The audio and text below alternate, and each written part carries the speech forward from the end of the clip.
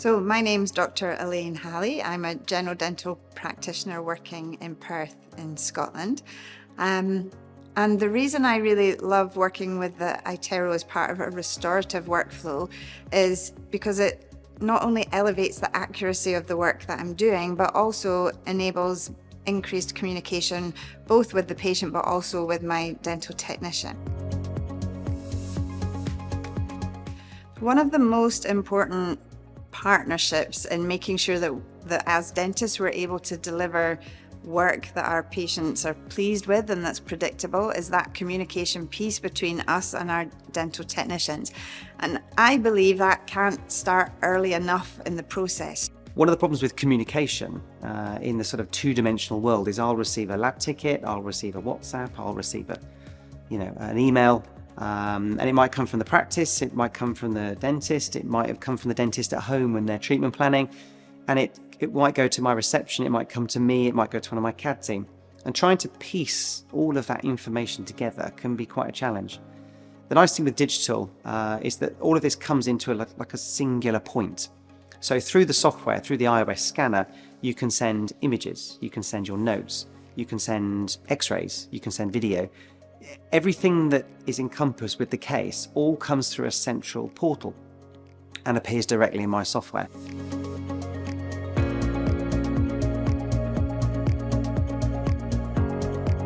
Using the digital workflow means we've got the virtual patient, we've got the scan, we've got the STL file, and using the iTero platform we can send that and get feedback back. The technicians can share designs with us, we can even share those designs also with the patient in certain cases and just make sure that we've all come to a collaborative agreement before we even commit to any of the work. And that all should be done at the beginning, because once we're into a case, often the decisions have been made, the finances may have been agreed with the patient, and then if something has to change, it's us that have to put that right, which is not ideal and causes a lot of stress.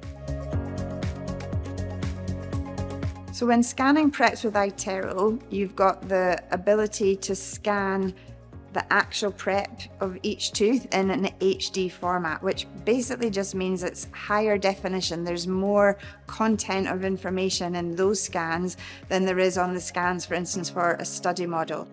It's also an advantage when you're looking at occlusal clearance to be able to use tools like the occlusogram. So once you've prepared the tooth and you think you've taken away adequate amount, being able to use the tools to visualize, oh, I maybe just need to reduce the distal margin a little bit more.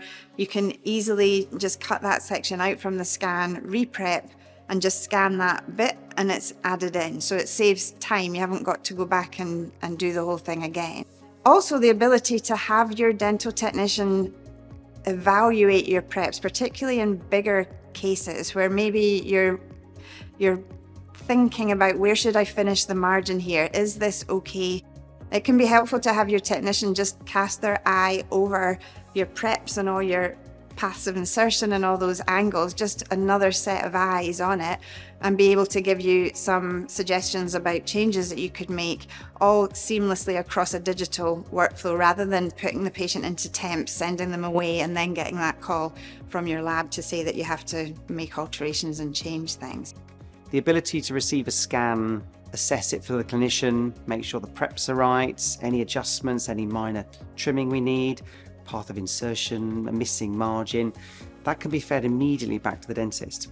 So again, looking at the prep design, the ability in the post-processing on iTero to go back and actually make sure that the margins are clear, and the software will give an estimate of where the margin is, or it will give its best guess, and quite often that's right.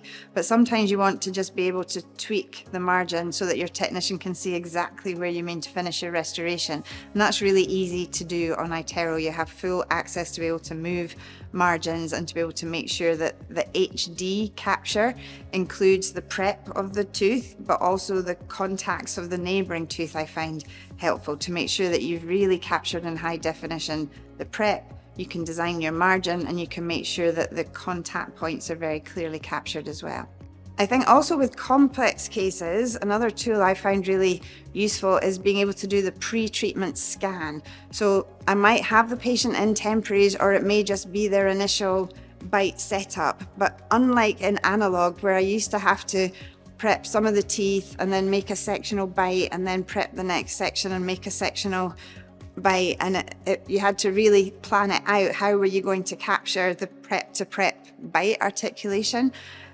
Using the digital workflow, as long as we've set up the bite correctly in our temporaries, we can scan, or in our provisionals, we can scan that and do our preps and use that pre-op scan as the reference for the bite, and that's much more accurate than the analog world.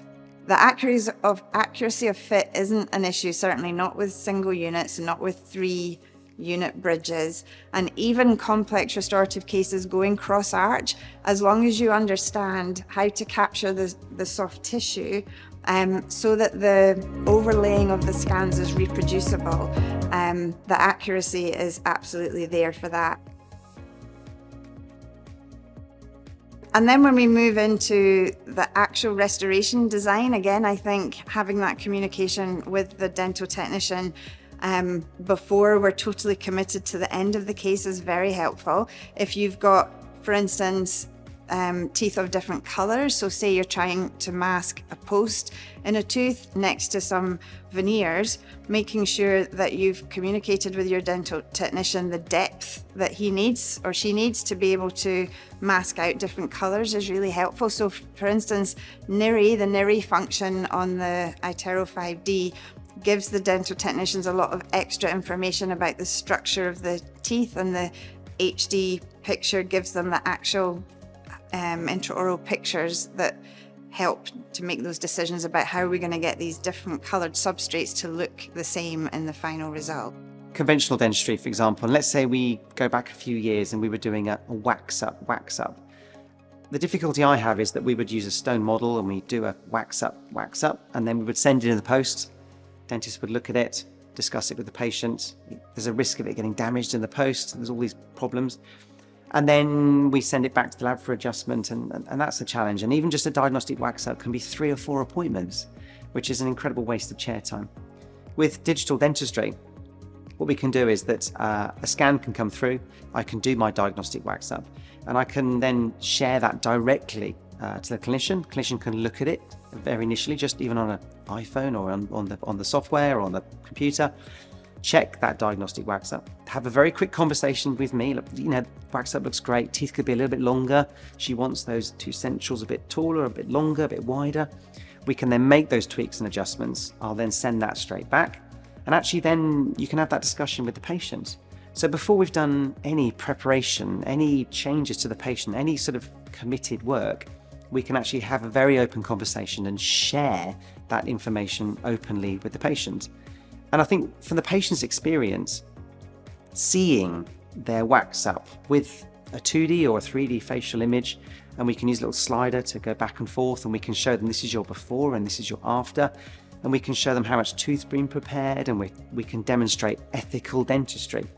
And it's a very, very powerful tool. I look back at the old way we used to do dentistry, and I suppose I'm a little bit mortified.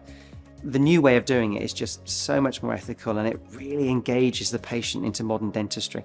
It's a really good tool. So never think of your iOS solely as just an impression taker, because it's something vastly more powerful than that.